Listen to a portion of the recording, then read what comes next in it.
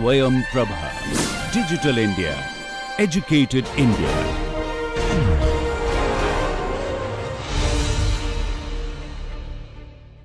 Welcome dear students. This is a video for the subject of education for the course of Bachelor's in Education and for the paper of Educational Technology Part 2. This video lecture is going to cover a topic related to communication and interaction, and the lecture will be based on using the Flanders interaction analysis technique in the classroom setup. This video lecture is recorded by Dr. Iram Khan. The course coordinator and the presenter of this video is Dr. Iram Khan from Jamia Millia Islamia, New Delhi. The academic expert or the reviewer of this video is Professor Jesse Abraham from Jamia Millia Islamia, New Delhi. This video is produced under the project DTH SwayamPrabha channels of Ministry of Education, Government of India. Hello my dear students, I am Dr. Iram Khan, Assistant Professor at Institute of Advanced Studies in Education, Faculty of Education, Jamia Millia Islamia, New Delhi. Today we will be discussing a topic related to communication and interaction, and the topic is going to base on using the Flanders interaction analysis technique. Let us start the discussion first with the objectives. The objectives of this session are to discuss the interaction analysis category system given by Ned A. Flanders and to elaborate the steps of Flanders' system of interaction analysis in classroom scenario. So the Flanders interaction analysis category system is something which is known for giving an overview of the relationship of a teacher with the student inside the classroom. The system is an observational tool used to classify the verbal behavior of teachers and students as they interact in the classroom. Flanders' instrument was designed for observing only the verbal communication in the classroom, and it is not going to give any kind of cue on non-verbal gestures. They are not taken into account. Basically, it is having an assumption that the system, when it goes on observing the verbal statements of the teacher inside the classroom, these statements are consistent with the non-verbal gestures of the teacher, or we can say that the total behavior of the teacher can be analyzed. So this is something which is also considered by few people as the limitation of this system. But basically it assumes that once we are checking the verbal communication of a teacher with the student, basically all those non-verbal gestures automatically are covered. So Ned Flanders has categorized the instruction of teachers and pupils in the classroom in several categories. Basically, he categorized the 10 different categories of the behavior, or you can say the instructions or the communication happening inside the classroom for the students and the teachers. Let us see what are these categories are all. So the Flanders categories, or we can say that the interaction analysis technique given by Flanders has got 10 different categories. What are these categories? First of all, what he did, he actually divided the entire communication of the student and the teacher into three broad categories. The first one is the teacher talk, the second one is the pupil talk, and then the third one is silence or confusion. So again what he did, he divided these three major categories into 10 different categories. So what happens, like the first 7 categories from the 10 come under the teacher talk, and under this teacher talk, the first 4 out of those 7, the first 4 come under the basically indirect response or the indirect communication kind of thing. So what are those 4? The first one is the accept feeling.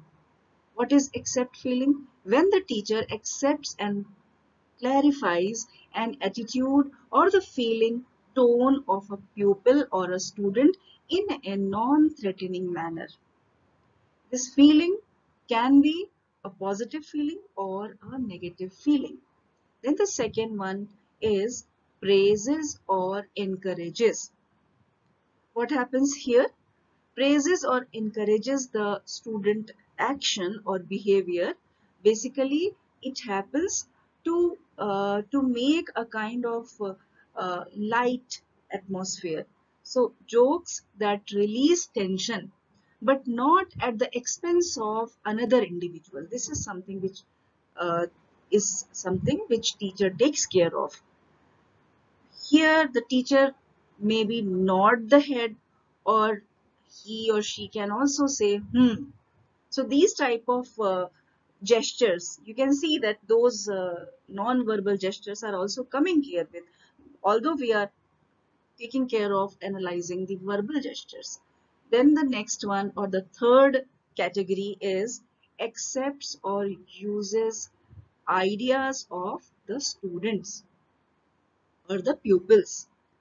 What he or she does, the teacher does, clarifying or building or developing the ideas suggested by a student. So teacher basically extensions of pupil ideas, these are all included. Like when the teacher takes the idea given by the student and then he or she includes it and also brings other ideas, own ideas. The teacher takes the idea of the student and puts in some more ideas of the teacher. And then in this way, the acceptance of the ideas of the student is actually shown by the teacher.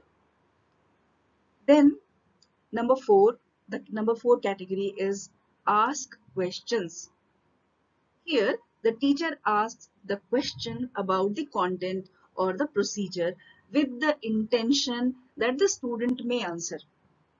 So it is like something when the teacher is not knowing that the answer may come, but there is somehow um, a thought that maybe the student can answer. So asking question is done. This is the fourth category.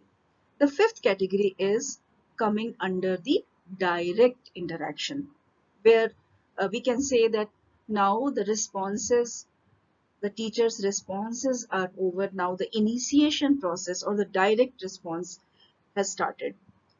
From here, the fifth category, which is coming under this particular section, is lecturing.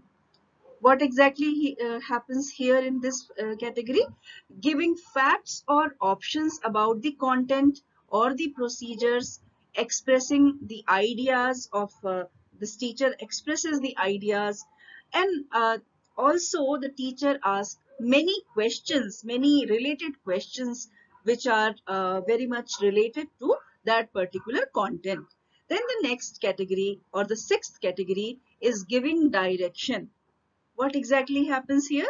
Here the teacher gives directions, commands or orders to which a student is expected to comply. So the student will be answering or giving the response here on the direct directions, or once the teacher will start giving the directions, the student is going to or expected to comply the directions. Then the seventh category is criticizing or justifying authority.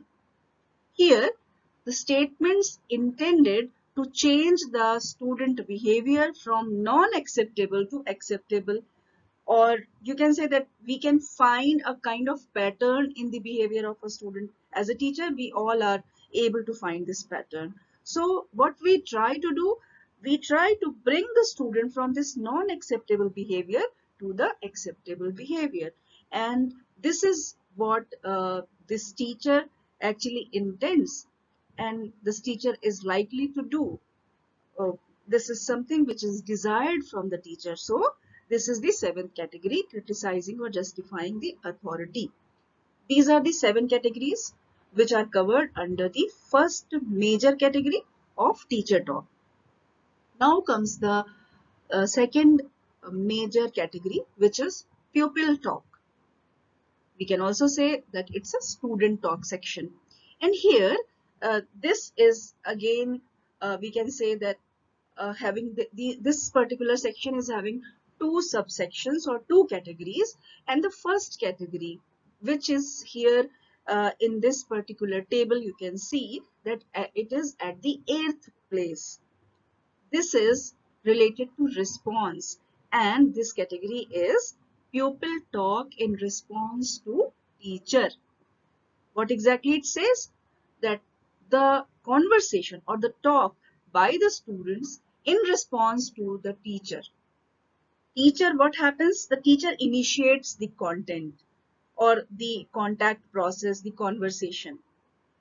And the student actually carries on. The student gives the response, or the student passes on the statements which are in response with the those interactive statements which the teacher has given. So the student gives the response, and this is coming here under the 8th category. The 9th category, which comes under the section of pupil talk and which is related to initiation. Basically, this category is named as pupil talk initiated by the pupil. What exactly happens here? This is the talk which is basically done by the student, which is initiated by the student. Student is basically indicating who may talk next. So here what is expected from the observer, because here like once we start doing this particular Flanders analysis, we will see that a lot of things are to be observed. So this is something where the observer is supposed to see that when the student is initiating the talk, when the student is starting some sort of point, whether the student who is initiating a talk and who is asking the other student to say something, that student, the next student, is willing to talk or not. So if it is happening, then we can say that the category is covered. So this is the 9th category, which is called as pupil talk initiated by the pupil. Now let us come to the third major category and also to the 10th and last category of the analysis or this interaction analysis which we are talking about. This third major category is known as silence or the state of confusion. And here the 10th point is covered under this, and there is only one point inside this major category: silence or confusion. What happens when the teacher is teaching? There are short periods of confusion in which communication cannot be understood by the observer. There are pauses. So there are pauses. We can see that not even the student or the teacher, nobody is speaking up, and there is a silence. And this state, why the silence is at present, why the silence is there, the observer is not in a position to make out that what is the reason of this silence. So it is the state of confusion. When we are not, as an observer, we are not in a position to make out the meaning of the silence. So this is the 10th and last category, which comes under the third major category of silence or confusion. So after understanding about the categories, let us start the process of this interaction analysis technique given by Flanders. So what happens? The first thing which we do here in this technique is the observation procedure. Observation. So here what happens? The observer sits in the classroom in the best position to hear and see the participant. And normally the observer sits at the back at some place where the things are visible. If we go and sit in somewhere in the middle, then maybe we will not be in a position to observe the students who are coming at the back. So it's always better to sit in the position which is at the back, and everything is visible from that particular position. So at the end of each 3-second period, this observer decides the category that best represents the communication of events we have just observed inside the classroom. So we have seen that all those categories, those 10 categories, so the observer will decide that every 3 seconds what exactly is happening inside the classroom, it lies under which category. And then this observer writes down the category number while simultaneously assessing the communication in the next period of those 3 seconds. So in this way, the continuation of giving the markings, or in whatever way the observer is making the markings, that goes on, and this particular rate of making the observations normally is 20 to 25 observations per minute, because every 3 seconds the observation is to be noted down. Now, once we start doing this interaction analysis, uh, because it is given by Flender, so he has also set some ground rules which are to be followed while noting down the observations. And these ground rules are something which we have to follow so that we can make the good kind of interaction analysis. What are these? The first one is that when we are uncertain about placing a statement on one of any two categories, choose a category on the scale that is farthest from the category 5, with the exception of category 10. So if we have to choose among 3 and 4, we will choose number 3. If we have to choose among 6 and 7, then we will choose 7. Then number 2 guiding principle is that the ground rule is that if the teacher's behavior is either consistently direct or indirect, avoid shifting from one classification to the other unless such a shift is clearly indicated by the teacher. The next ground rule is when the teacher repeats student's answer and if it is a correct answer, this is to be recorded as a 2, or it will come under the category of 2. Then number 4 ground rule is that record an 8 when several students respond on a narrow question, or maybe all the questions, like all the students basically respond on a question with along with, like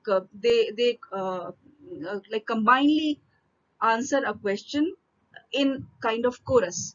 So this is to be recorded in the category 8. So after making the observations, we have to record the observations on the coding chart.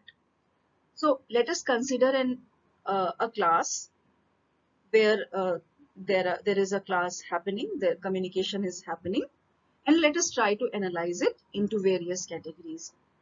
And we all know that there are 10 categories. So by indicating the relevant code numbers, the observer writes the proper category numbers in its correct sequence. And we have understood that every 3 seconds you have to take the observation. You have to actually mark that which particular activity is happening. The activity which is happening inside the classroom, it lies under which particular category given by Flanders. So according to that, we have to mark it on a piece of paper or maybe in a table. You can make an observation table while going to the classroom. And here you can see that there is one observation table which is made. So we can see that every 3 seconds the marking of or identification of that what is happening, and then the particular case is written. So 10 means 10th category, there is silence or confusion. Second means the second category, third means the third category, and in this way the entire category is basically mentioned or noted down. And after that, what we do, we made the pair. How the pair is made? Simply what we do, the first two readings, 10 and 2 are the first two readings, so they are paired. Then the next 2 and 3, and we have to see that 10 and 2, and then after the, 10 and 2, the second category or the second pair is going to take the 2 also. So the 2 is repeated. The 2 is repeated. So 2 and 3, the next will be 3 and 2, the next will be 2 and 1. So in this way, the second number is repeated and it becomes the first number of the another pair. So in this way, we can make the entire pairing. The next is the tabulating matrix. The data which we have just observed and we have recorded are now recorded in a 10 into 10 matrix. The first step is to take all these entries series wise, and we have to mark it here in the table. And what exactly we have to do? While marking the observations, each pair overlaps with the next and the total number of observations. And whatever we have recorded just now, we have got 10 and 2, then 2 and 3, 3, 2, 2, 1, 1, 5, and many more observations. And you can see that here every second, like 10 and 2, then 2 is overlapped in the next one and it becomes 2 and 3. Then 3 is overlapped and it becomes 3 and 2. In this way, the entire observation pairs are made, and then the numbers are tallied in the matrix one pair at a time. And what happens? The row is used for the first number in the pair and the column is used for the second number, basically here in this matrix table. So the row is used for the first number in pair and the column is used for the second number. And you can see the tallies here made in this table. The first data is 10 and 2. So here the 10th row and second column we will make one tally mark. Then the second data is 2 and 3. So we will go for the second row and the third column. In the same way, we will go on and make the tallies for all those data which we have just got recorded. Then the next section is the interpretation of the matrix. What we will be doing now, we will be making several inferences, or we will be making the interpretation of this matrix which we have just created. The first interpretation section, or the way in which we are going to interpret, is the proportion of teacher talk. We are going to calculate the proportion of teacher talk, pupil talk, and silence or confusion. Like the three categories, we will be taking up that what are the proportions in which we have actually made the entire conversation happen. So the proportion of tallies in the columns 2, 3, 4, 5, 6, and 7, and then all the other columns 8, 9, and 10 to the total tallies basically indicate that how much the teacher talks. So 2, 3, 4, 5, 6, and 7, these were under the category of teacher talk. 8, 9 were in the categories of pupil talk, and the 10th one was in the category of silence or confusion. So we will be checking that how many tally marks we have got here in this particular matrix for those particular sections. So after several years of making observations, we can anticipate an average of 68% teacher talk, 20% of pupil talk, and 11 or 12% silence or the state of confusion in the Indian scenario. Like this is something which was calculated by researchers, and it was found that in the Indian scenario, the normal average or normal proportion of a classroom teacher talk is 68% and pupil talk is 20%, and the silence or state of confusion is for 11 or 12%. And if we want to see that how this can be calculated, we can just make a kind of addition of all the first seven categories. It will give us the number, and then we can even go for calculating the student talk and the silence or the state of confusion. We can just make the additions of the numbers or the tally marks, and we can make out this particular proportion. The next interpretation is in terms of the ratio between indirect influence and the direct influence. The sum of the columns 1, 2, 3, and 4. We have just understood that the first four among those seven were in the category of indirect influence, and the next 5, 6, and 7, they were among the teacher talk. 5, 6, and 7 were in the category of direct influence of the teacher. So what is the ratio? We have to make an interpretation of it. So if the ratio is 1 or more than 1, the teacher is said to be indirect in his or her behavior. And the ratio therefore shows whether a teacher is more direct or indirect in his or her teaching. So it should, if it is 1 or more than 1, the teacher is said to be indirect in the behavior, and if it is like less than 1, then the teacher will be said to be direct in his or her behavior. Now the next interpretation category is the ratio between positive reinforcement and negative reinforcement. And here the sum of the columns 1, 2, 3 are divided by the sum of columns 6 and 7. You have to understand this. What we have to do? We have to make an addition of the tallies of column number 1, 2, and 3, and then we have to divide it by the sum of column 6 and 7. If the ratio is more than 1, then the teacher is said to be a good teacher. Okay? So this is the formula in which we can make out the ratio between positive reinforcement and negative reinforcement. So the next criteria or the next interpretation point is students' participation ratio. How it is calculated? The sum of the column number 8 and the column number 9 is to be divided by the total sum. And the answer, whatever we will get, will reveal how much the student has participated in the teaching learning process. So this is the method through which we can make out the students' participation ratio. So the next interpretation criteria is to observe the steady state cells in this matrix or the tabulation matrix. You can see here in this particular matrix the steady state cells along the diagonal from the upper left to the lower right.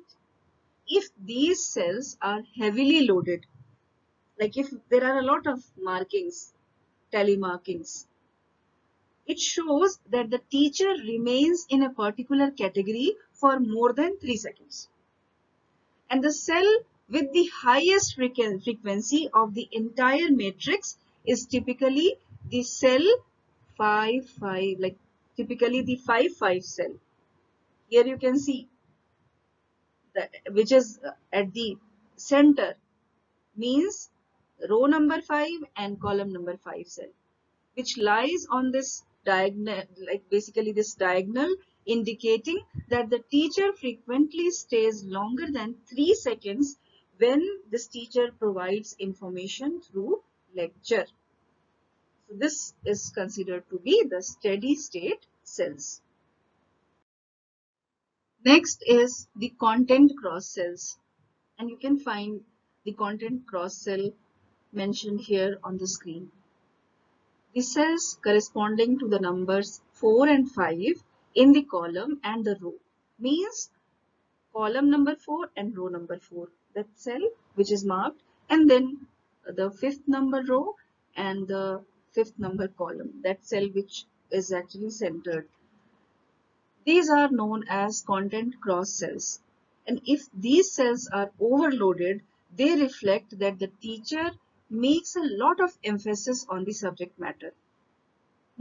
He or she stays for more than 3 seconds, and many a times it was seen that the teacher stays more than 3 seconds on these particular places on when the uh, when the markings were done on these two of the points.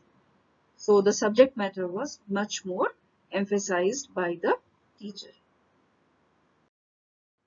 Then the next is the constructive integration cells and the vicious cells. What are these? Two areas that are most sensitive to the positive and negative aspects of social skills is the teacher-student relationship. And this can be shown, or this can be made out by this particular criteria, by this particular um, interpretation. Here you can see on screen that there is a section which is marked and is said to be A, and then there is next section which is said to be B. Area A might be called the constructive integrative cells. What is that? Constructive integrative cells. While area B is called the vicious cells.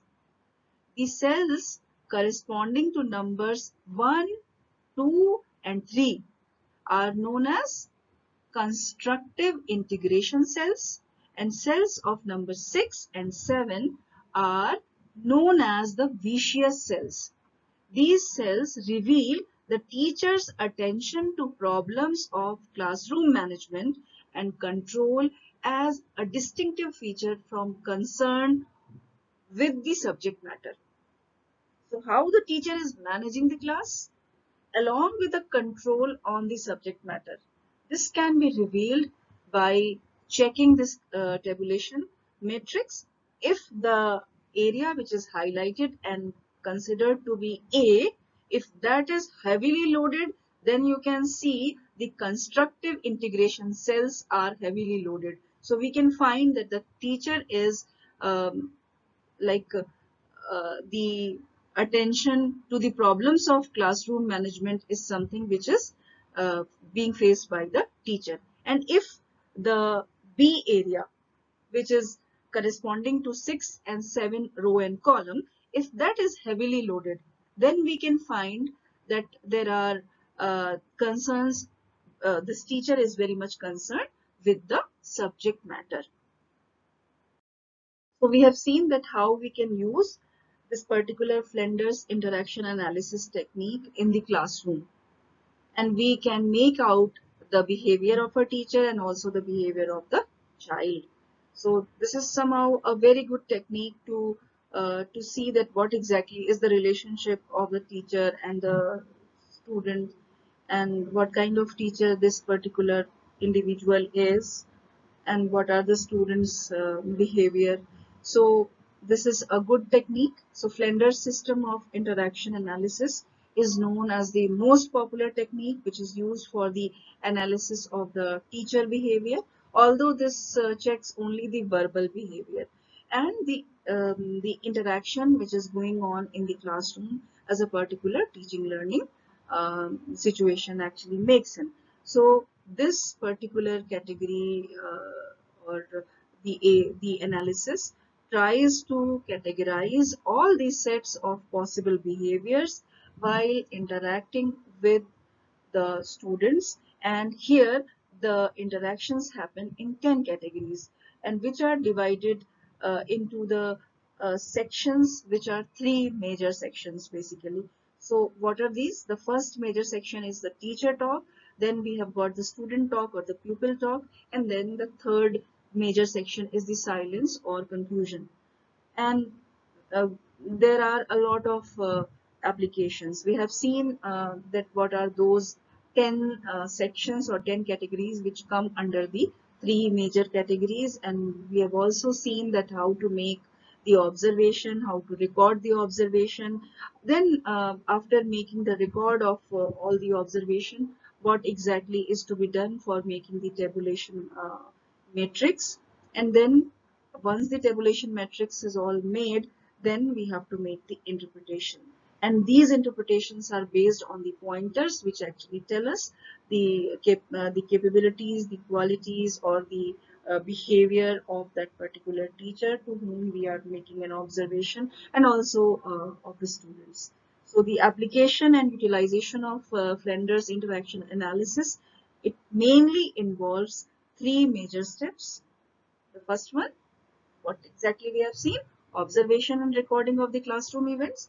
Then what we did: construction of the interaction matrix, and after this we did the interpretation of the interaction matrix, and then we make out the different interpretation pointers, and we can actually give a conclusion about the teacher's way of making interaction inside the classroom.